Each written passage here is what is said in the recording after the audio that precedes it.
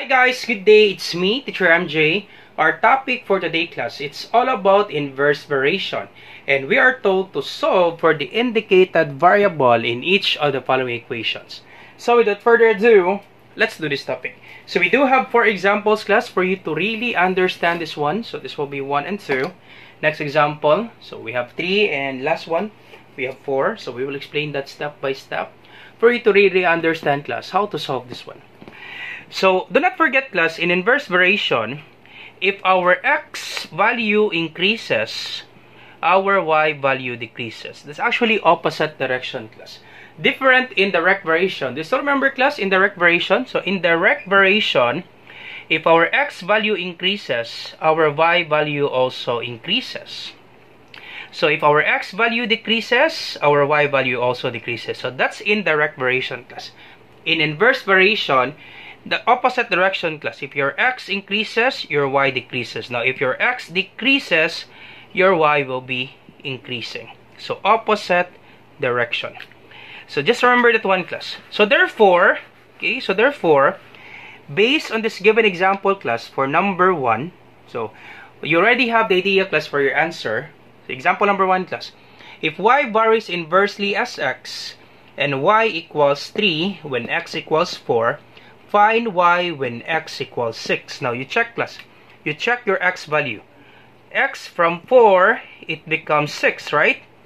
So from 4, it becomes 6. So therefore, your x value increases. From 4, it becomes 6. So therefore, our y value will be decreasing.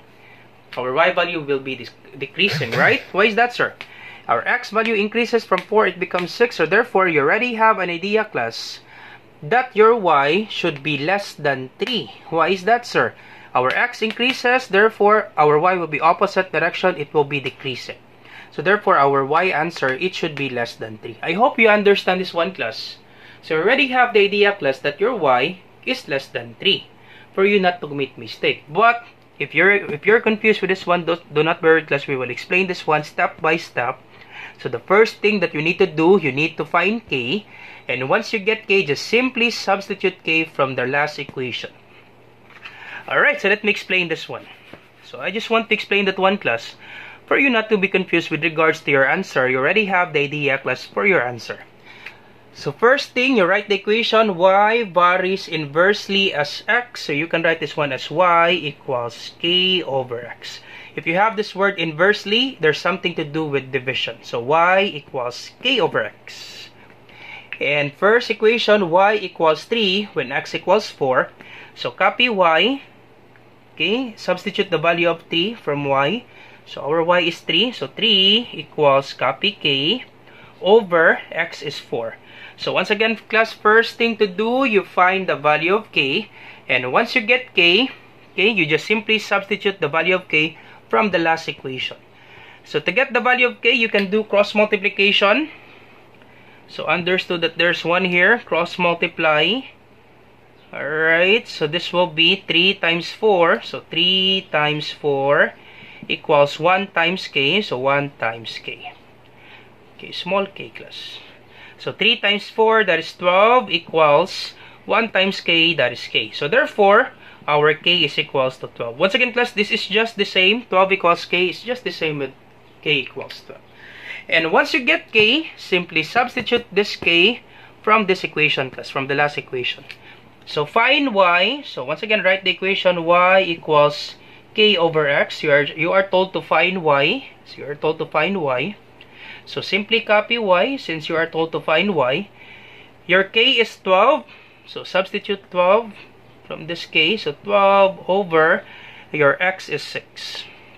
12 over 6. So y equals 12 divided by 6, class. Can we divide? Yep, we can divide. So 12 divided by 6, that is 2. And our y, class, is 2. So check, class. Is our y value decreasing? Yep. Our y value decreasing. From 3, it becomes 2. So that's it, class. That's the answer for number 1. Easy, right? For number 1. So that's the thing there, class. To solve for the inverse variation, you need to get the value of k. And once you get the value of k, simply substitute k from the last equation. Alright, let's try number 2. So you pause the video, class. I will be erasing this one. So number 2.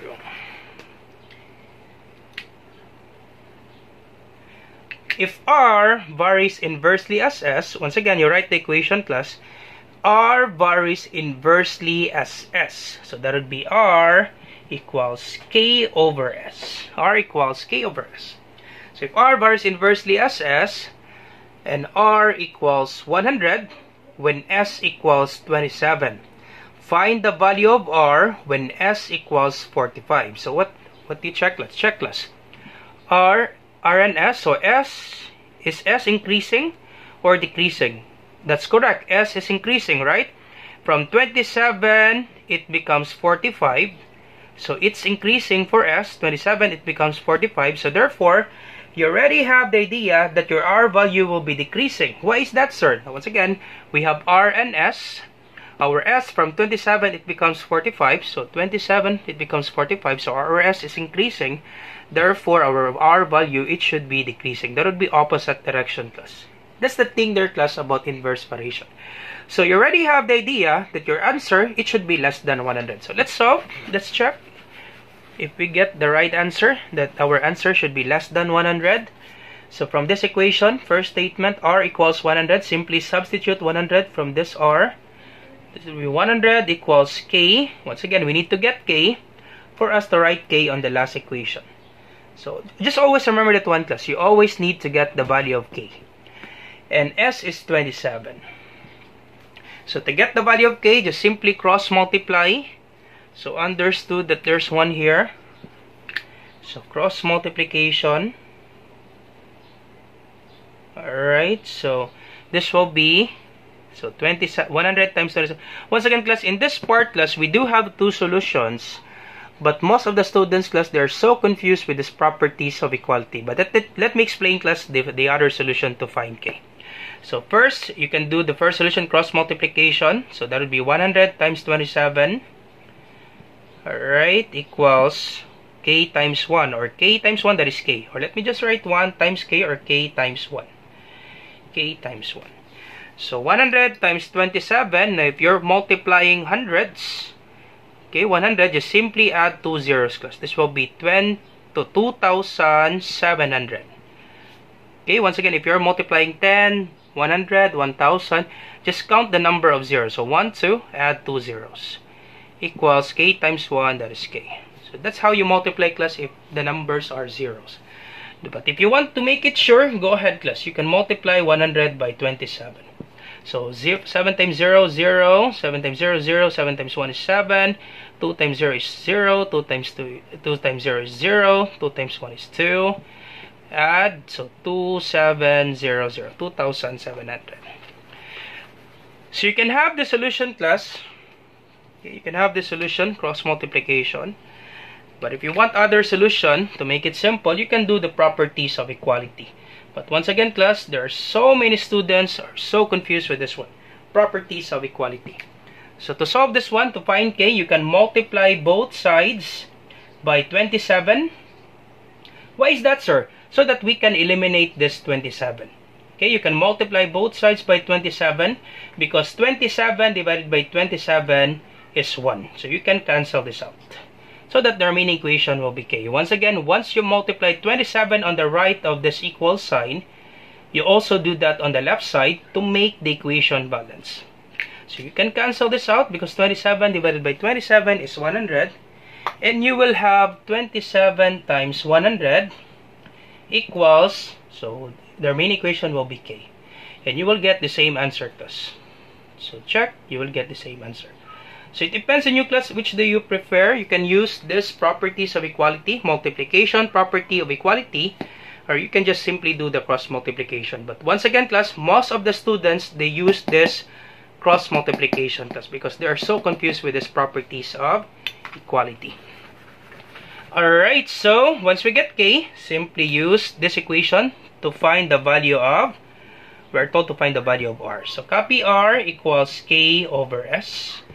And we're told to find the value of R. So copy R equals, our K is 2,700 and our S is 45. Alright, and then we divide. So 2,700 divided by 45. So let me check. Okay, let's divide it here. 700 divided by 45. I think that is 45 divided by 27 divided by 45 cannot be, so we will be using 270.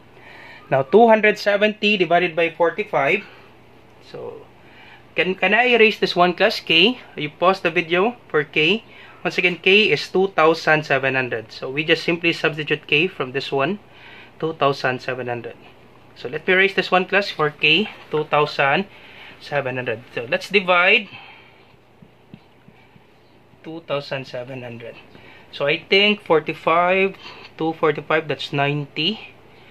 445, that's 180. I think 6, right? Let's check. 45 times 6. 6 times 5 is 30. 0 carry 3. 6 times 4 is 24. Plus 3, that is 27. 6, that's 6. So 270 divided by 45, that's 6. 6 times 45, that's 270. Bring down 0. Then 0 divided by 45, that's 0. 0 times 45, that is 0. That is 60, class. Alright, so 2,700 divided by 45, the answer is 60. So therefore, our R is 60. That's it, class. That's the answer for our R. Check, class. Is our R value decreases? Yep. So our S value increasing, therefore opposite direction for R, our R value will be decreasing. So therefore our R is correct. R is equals to 60. That's it, class, for number 2. Easy, right? For number 2, you find K, and once you get K, simply substitute K from this given equation. So therefore our R is equals to 60. That's the answer for number 2. Alright, let's try number 3. So let me erase this one, or we can have this other solution here. So for number 3. So I hope you understand this one, class. You pause the video for number 2. So let's try number 3. If P varies inversely as the square of Q, and P equals 3 when Q equals 4, find P when Q equals 16. So let's write the equation. P varies inversely, so K over the square of Q. What do you mean by the square of Q, class? Is square of Q. So therefore, that would be Q squared. So once again, if you have square of Q, it means Q squared. So P varies inversely as the square of Q. And our P is 3. Once again, class, you get the value of K to get the last equation, to get this value of P. So once again, our P is 3. So simply substitute 3 from P. So this will be 3 equals. So copy K since we need to get K. And our Q is 4. So that would be 4 then squared. Alright, once again, get the value of K from the first equation, class. This one. For you to find the last equation, which is P. Alright, so this will be 3 equals K over 4 squared, class. What do you mean by 4 squared? That's correct. 4 squared, it means 4 times 4. Once again, class, do not be confused. 4 squared, it doesn't mean 4 times 2. It means 4 times 4. You multiply 4 by itself twice. That is 16. Alright, so this will be K over 16. So to get the value of K, simply cross multiply, class. Let's just do the cross multiplication. Okay, let's just do the cross multiplication, class. Alright, so this will be 3 times 16 equals K times 1. Or let me just write K, class. K times 1 is just K. Now 3 times 16, that is 48, right? Let me check, class. I think that's 48. 3 times 6 is 18. Carry 1. 3 times 1 is 3 plus 1 is 4. 48. 48 equals K. Now, once you get K, simply write the equation again to find the value of P. So, P equals K over the equation is Q squared. So, P, you find P. So, P equals, K is 48. So, 48 divided by Q is 16. So, 16 then squared. Alright, so can we divide? Nope, you cannot divide. Simply simplify this one first. So simplify, class. 16 squared. What do you mean by 16 squared? 16 squared, it means you multiply 16 by itself twice. So 16 times 16, I think that's 256. Let me check. 16 times 16. 6 times 6 is 36. 6 carry 3. 6 times 1 is 6 plus 3. That is 9. 1 times 6 is 6. 1 times 1 is 1. 6. 9 plus 16. 9 plus 6, that's 5. 15, sorry. 15 carry 1. 1 plus 1 is 2. 256. So, this will be, once again class, do not divide 48 by 16. It should be this parenthesis exponent. Always follow PEMDAS class. So, simplify this one first. So, this will be P equals 48 divided by 16 times 16. That is 256. Alright, so P equals, can we divide 48? Yep, I think by 16, right? Because 16 times 16, that is 256, right? And 48, 3 times 16, that is 48. So, we can divide this one by 16. Sir, is it necessary to reduce the fraction to its lowest term? Yep, that's actually mandatory class, that you always reduce the fraction to its lowest term. That's actually mandatory class. So, we can divide this one by 16. Because 16 times 3, that is 48, right? And 16 times 16, that is 256. So, therefore, we can divide this one by 16. Divide by 16. Once again, class, you always reduce the fraction to its lowest term. That's actually mandatory. So, 48 divided by 16, that is 3. 256 divided by 16, that is 16. Once again, class, do not divide 48 by 256. You will get a decimal answer, and it will be complicated, class, if you're dealing with decimals. So, the thing that we will do is we just need to reduce the fraction, class, to its lowest term. Always reduce the fraction to its lowest term. Do not divide 48 by 256. You will get decimal. But instead, you need to reduce. Instead, you need to reduce, class. 48 divided by 16, that is 3. 256 divided by 16, that is 16. And that's our answer, class, for number 3. P equals 3 over 16. That's it. So check, can we reduce 3 and 16? Nope, we cannot reduce. That's the final answer for number 3. Alright, so you try this one, class. Number 4. We do have 4 examples, class, but I think we don't have enough time for this one. Our time is already 18 minutes. So you try to answer number 4, class. This one. So if you pause the video for number 3, you try to answer number 4, class, and you put your answer in the comment section now down below. Now, if you want to know the answer for number 4, please feel free, class, feel free to leave a comment in our YouTube channel, in our Facebook channel, for me to write the answer for number 4. So if you want to know the answer for number 4, go ahead, class. Leave a comment or message me in the Facebook channel for me to write the answer for number 4. But you try, class. You try number 4 and you put your answer in the comment section down below. Let me check, class, if you really understand our topic in problem solving in inverse variation, with regards to inverse variation. So I hope you learned something new today. Now, if you like this video, if you learned something new today, do not forget to like, share, and subscribe, class. You share it to your friends and to your classmates so that we can help more students, especially for those students who are struggling in solving math problems. Once again, this is Teacher MJ. Have a great day, class. Goodbye for now. Please try number 4 and you put your answer in the comment section down below. Bye-bye for now, class. Bye-bye.